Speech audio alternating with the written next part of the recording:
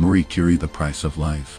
Marie Curie, a physicist and chemist, devoted her life to the research of radioactive substances, work that brought her 2 Nobel Prizes in physics and chemistry. She often carried radium samples in her pocket, stored radioactive materials in her desk, and marveled at the substance's mysterious blue-green glow. Unfortunately, at that time the dangers of radioactivity were not yet well understood. Long-term exposure to Curie caused her to develop aplastic anemia, which ultimately claimed her life. Her personal belongings, including books and clothing, remain highly radioactive and are stored in lead-lined boxes. Its papers should be handled in protective clothing and stored in special lead-lined containers.